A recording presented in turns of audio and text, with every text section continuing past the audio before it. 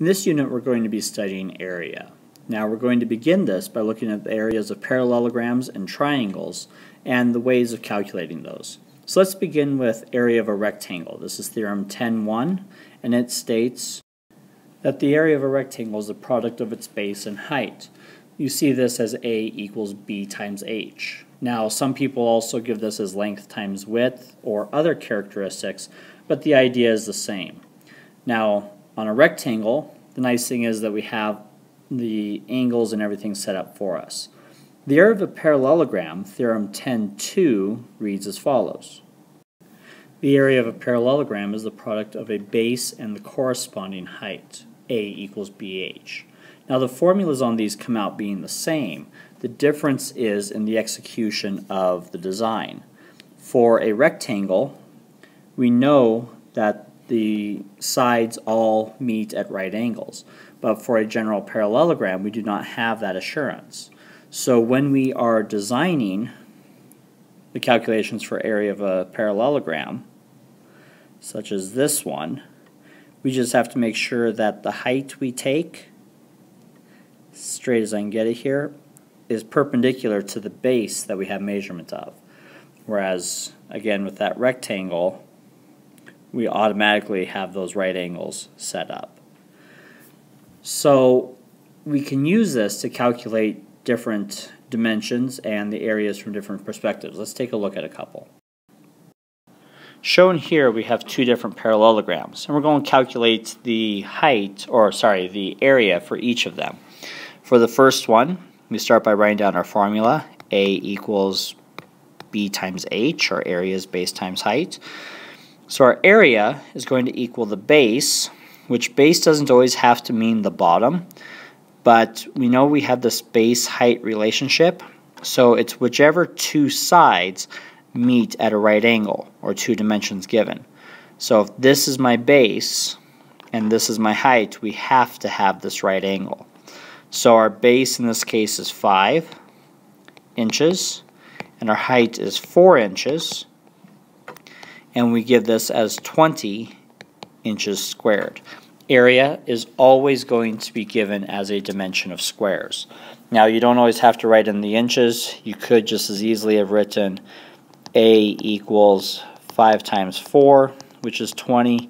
Just remember to put on those dimensions at the conclusion.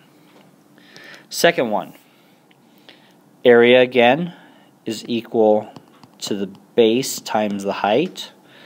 And here we're looking at the only right angle displayed is in this location. So our base and our height never actually intersect. It's more of an altitude concept.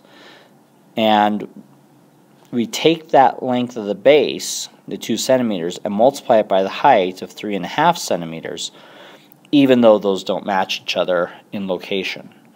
So running those calculations, the base is 2, the height is 3.5. Multiplying those, we come out with the area of 7 centimeters squared. So we begin with our most basic shapes of the quadrilaterals.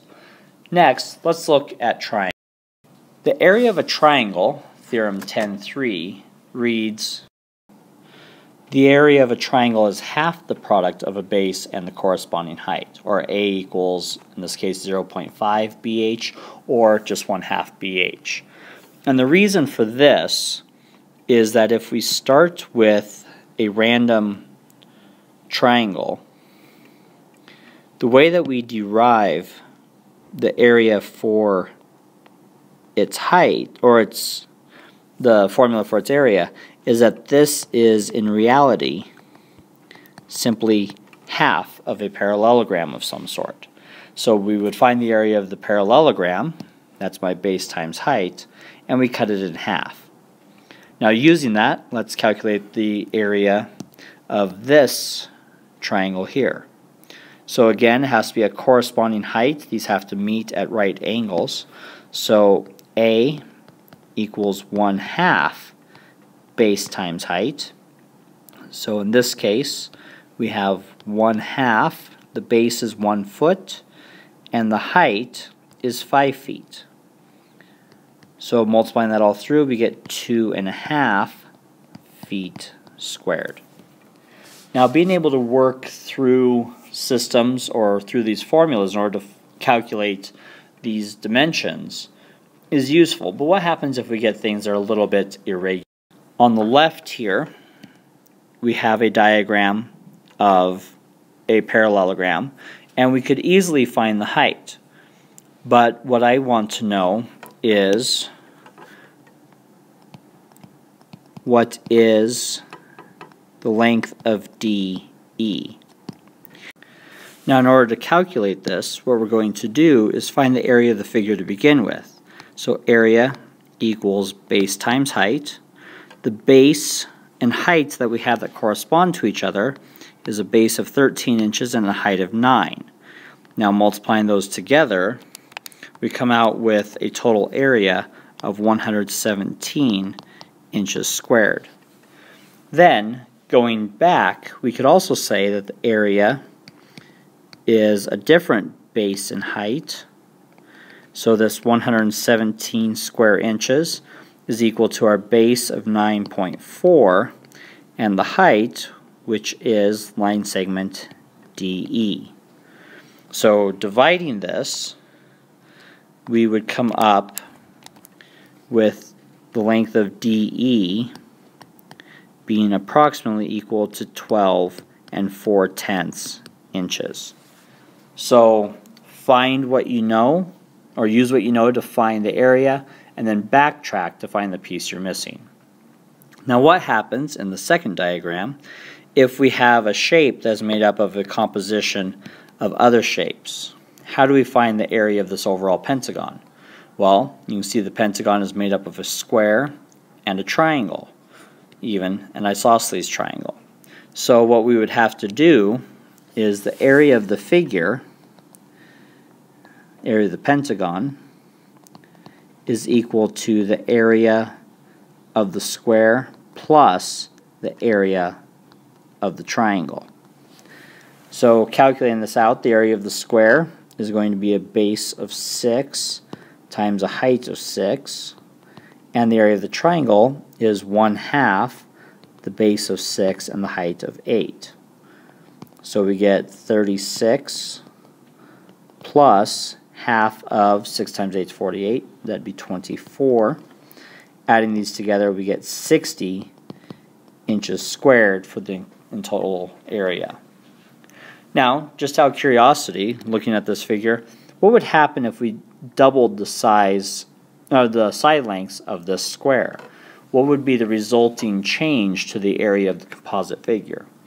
Well, if everything is increased proportionately, what we have to do is start looking at dimensions. Because area is a second dimension figure, whatever we multiply one side length by, we're going to square that amount.